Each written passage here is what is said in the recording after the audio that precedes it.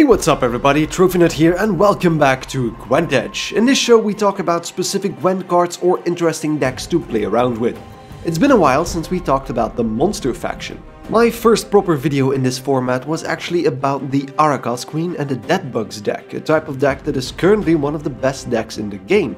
So check out that video if you want to learn more. But today I want to talk about one of the more neglected leaders in the game. Eredin, Bréacc, Glas, the leader of the Wild Hunt. He's also the leader in our deck of today, aptly named the Wild Hunt Dominion deck. First things first, let's talk about Eredin's leader ability, because it has changed quite a bit over the course of the last few weeks. Originally, he could boost a unit by 4 and give it immune, making your opponent unable to directly target that unit. If played right, this almost guaranteed you a win on the round you used it on, since you could immune a powerful engine unit.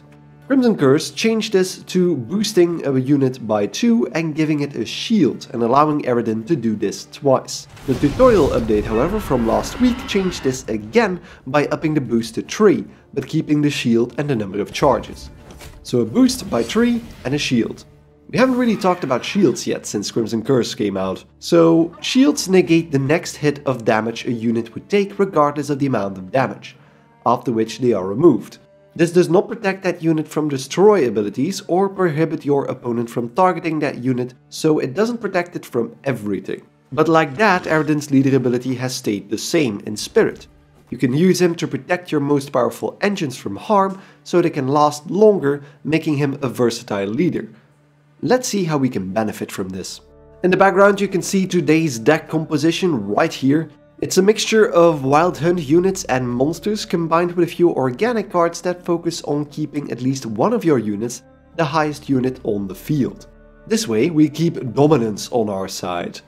Dominance has been added, removed and re-added to the game multiple times now. Similar to Bloodthirst, dominance improves an existing ability or adds an extra ability to a unit when you control the highest unit on the field. This excludes the unit that dominance works on, however. So if your opponent has a unit that is just below your dominance unit's power, but above your second highest unit's power, then dominance will not trigger on that unit. Keep that in mind because it can be important. I've reworked this deck multiple times to see what works and what doesn't, which is why we didn't have an episode last week. But originally it had a lot more dominance units than it has now. But I feel like this way it is a lot more viable.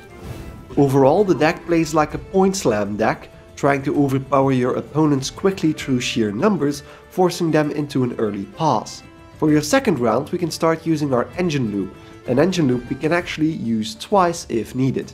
The card in question is none other than Imlerith. Imlerith can damage an enemy by 1 each turn, which is boosted to 2 if you have dominance.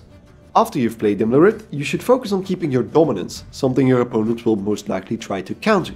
You can do this in 2 ways, either keeping your opponent's units down by damaging their higher units or even destroying them, or you can boost your own units above your opponent's. This deck has the tools for both. Damage-wise, we have quite a few options. Whispess can damage a unit by 2, 4 or 6 damage, depending on whether you've played Weavess and Brewess already or not. In our case, I would suggest to play Brewess first, since multiple consumes will be mostly useless aside from making a big unit. The damage and boost you get from the other 2 witches are more useful tools. Parasite can damage an enemy by 6 or boost an ally by the same amount, which makes it versatile in every situation. Hideous Feast gives you the best of both by damaging a unit by 3 and boosting another by 3 at the same time. The Cyclops can potentially be a high damage dealer if you're willing to sacrifice a high power unit, which is sometimes necessary to take out a strong engine card. Both Rotfiend and Archespore give you some random damage, and don't forget to play Predatory Dive first when you go second in a round, to destroy the first unit your opponent plays without losing anything yourself. Aside from those, we also have our big hitters. Shupe has a wide array of damage possibilities, able to spread out damage or hitting a single target depending on your choice. You don't always know for sure what you'll get with him, so be sure to have a backup plan. Knight is usually the safest bet, almost guaranteeing you 12 points and netting him his highest power at 8 points as well. Geralt can take out a unit with 8 power or higher, perfect to take out a high power unit that you can't damage enough to stay in dominance. And the same goes for Imlerith's Wrath, which allows you to damage an enemy by the power of your highest unit. Since you're always building up units, this almost always gives you 8 damage or higher. And don't forget the damage Imlerith himself can dish out. The constant damage output is often enough to keep your opponent's board empty if you can keep Imlerith alive. We've also added Nithral to take out an artifact and potentially damage any adjacent units by 2 if you have dominance. Use him to take out the summoning circle or any other dangerous engine type artifacts your opponent might play. But on to boosting. Now that we know how to keep the opponent down, we also need to mitigate any damage we receive and keep that dominance going. We've got you covered on that as well. Weavess is the counterpart of Whispess, so she can boost a unit by 2, 4 or 6 depending on the other witches already played. Although Shupe is usually better as a damage dealer, he can also boost units as well, so you'll have to often make a judgment call with him. Gregoire de Gorgon is a new Crimson Curse edition and deals 1 damage to an enemy unit. Not much on its own, but if he kills something with that 1 damage, he boosts himself by 5 and gives himself a shield, netting him 10 points in total. Combine this with the damage you can already do and you can almost always set up an enemy unit to only have 1 power left. As I said before, Parasite and Hideous Feast can both provide some extra boosting as well. To keep the most powerful units on our side of the board, we also add a few extra tactics. We have some Thrive units going on with the Nekkers and Wyvern, boosting them by 1 each time we play a unit with a higher power than them.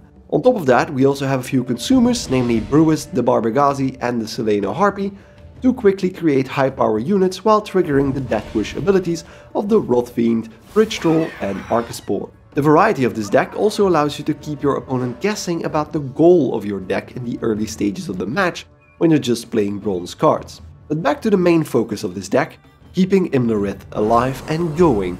I said before, we can actually play him twice. That's where Caranthir comes in. He can create a 1 power copy from any unit in your hand. If you can, do this with Imlerith. 1 power is dangerous because you can lose him quickly, but with Eredin's ability you can actually boost that up to 4 and give him a shield, enough to get you started and perfect to set up the first round if you feel you'll need it. If you play Imlerith normally, you can boost him up to 8 and add the shield, but that's where the change to Eredin's ability becomes more dangerous. Since his boost from 2 to 3 makes Imlerith an 8 power unit if you use Eredin's ability, it also makes you vulnerable to a few destroy abilities your shield won't catch, such as Geralt or Leo Bonnard. This makes the 1 power copy actually more likely to survive that first turn when he's on the board. To protect Imlerith from death, you can try to play Avallac'h first. Avallac'h is actually the only unit left that can immune a unit other than himself, protecting that unit from being targeted, even by direct destroy abilities. Just remember to apply the shield first and then immune him, because immune also blocks you from targeting that unit for boosts. If any of your Imleriths is locked, you can also use the Pellar in this deck to remove that lock. Be mindful that this will also remove the shield if one was applied. These tools, in total, should allow you to protect Imlerith in most situations. As to how you play this deck, try to limit yourself to bronze cards in the first round. If you have Caranthir and Imlerith in your hand, you could play the low power version in the first round, but be careful since that way you tip off your opponent about what you have planned. It's safer to focus on Death Wish, Consume and Thrive units in the first round, with some tactical removal of the more annoying engines your opponent can throw at you. Playing 2 Imleriths in the last round is extremely satisfying, especially if you can keep them alive and trucking on. Since this deck focuses so much on high power units, it is also important to spread out your boosts where possible. Don't put all your eggs in one basket, and be careful to not have your highest units be the same power.